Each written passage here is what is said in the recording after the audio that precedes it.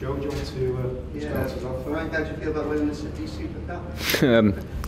Yeah, happy. It was a good game in terms of the atmosphere in the stadium, the fans. It's the big thing you come over here, I think, to appreciate the size of Everton and Celtic and the Premier League.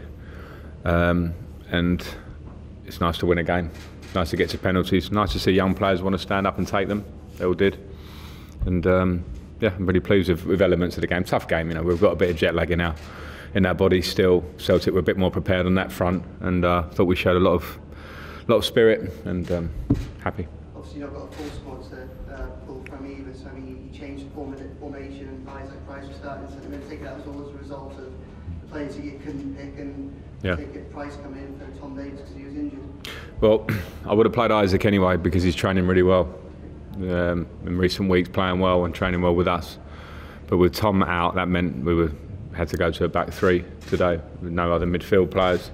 And obviously then when Dukes gets injured in at half time, then we're playing wingers in midfield.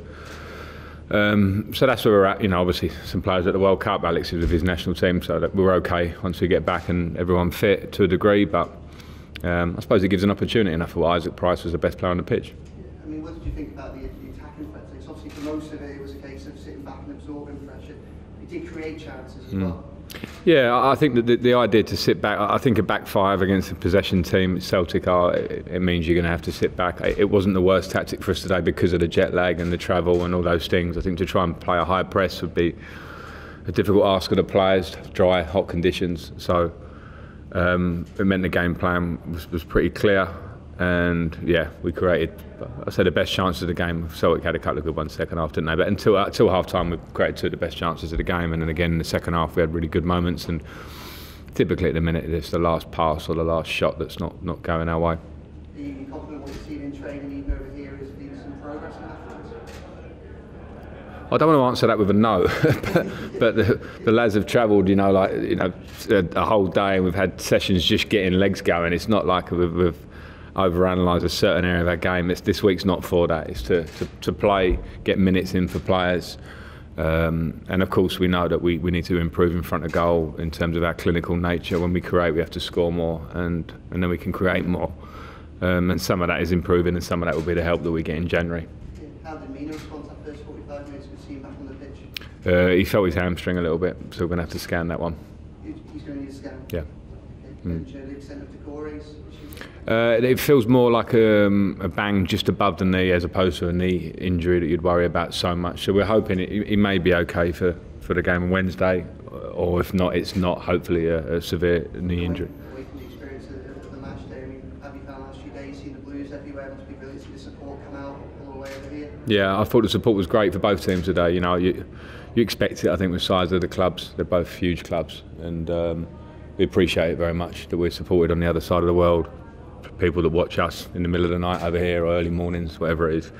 It's a small world these days, so it's nice that we can travel here and be here, and yeah, they came in numbers.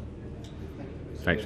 Young Nathan Patson, was he straight at least to take a penalty? Yeah, well, he was. Pats was, he was with his Rangers links, and I was more than happy for him to take it. I like lads that stand up. Pats has got some character. He's a good lad, and it was he's nicely competitive, and he showed that.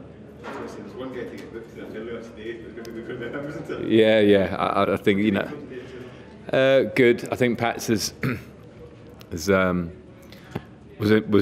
really good for us at the start of the season in his form, and then he got an unfortunate injury playing with Scotland, and since he's come back in, he's still finding his feet a bit to get to those levels. And as a young player, that's pretty normal. So he needs to push on now. I thought he did well in bits today. A couple of bits he can be a bit cleaner on, you know, defensively, I think, in moments. But he's a really good player for us. He's a real good outlet on the sides. His defensive game is good as well. So saw some good signs there today. Yeah. Yeah. Well, this is what Pats was. I think, you know, I was always confident in his attacking side of his game. But as a young player, I wanted to see him defensively at the start of the season. His defensive game was spot on. And I think he needs to really focus on that side of it. And today a challenge was put to him with a player that's got a lot of ability, can go either way on you. And I thought he defended him pretty well in general. Can I just ask you quickly as well about your pal, Joe Hart? He's been fantastic for Celtic the last 18 months. Very pleased not to see him going that kind of lost a life up in Scotland. Yeah, I'm delighted. When I was at Chelsea, I wanted to bring Harty to Chelsea as as a number 2 as such at the time, because I was sure that his professionalism, quality as a goalkeeper and rub off on the players and the group would have been a good thing. So I understand why he's done so well at Celtic. He's a top-class goalkeeper and a top-class lad.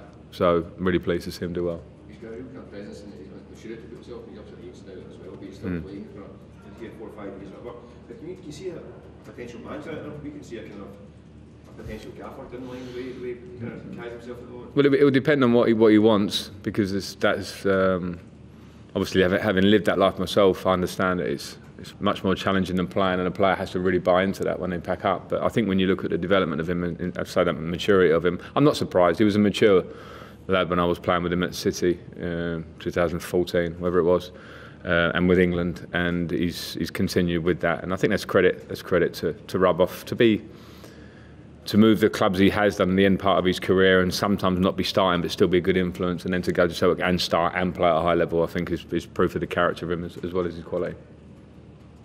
Looking at Wednesday against Western Sydney, what are you looking to get out of match day?